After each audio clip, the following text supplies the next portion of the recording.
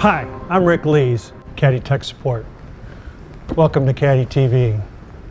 We're going to talk about hanging pipe off threaded rod, one of the most basic pipe support systems that's been around for forever.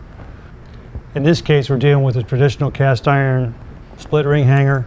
We sell them electric galv, plain, or copper plated for copper pipe. To use it, you install it on the threaded rod, take the little screw out, the little anchoring screw, set it aside someplace where you can find it, and then lift the pipe up in place.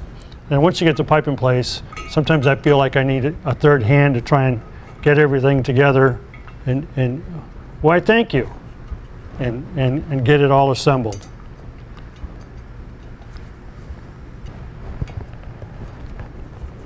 Even with a third hand, it's not the easiest thing in the world to do. This is the CADDY SUPERFIX version. It attaches the threaded rod the same way the cast iron types do, but instead of having a traditional screw closure, it's got a toggling self-closing device that to open it, you just slide it off to the side and it just pops in.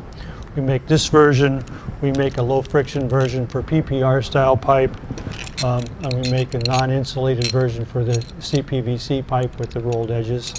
The rubber type is compatible with all pipe types. It also provides a little sound insulation as well. To use it, all you do is slide it off to the side, lift the pipe in place, latch it shut. As soon as you latch it shut, it provides all the support to the pipe. It's a simple matter of tightening it up.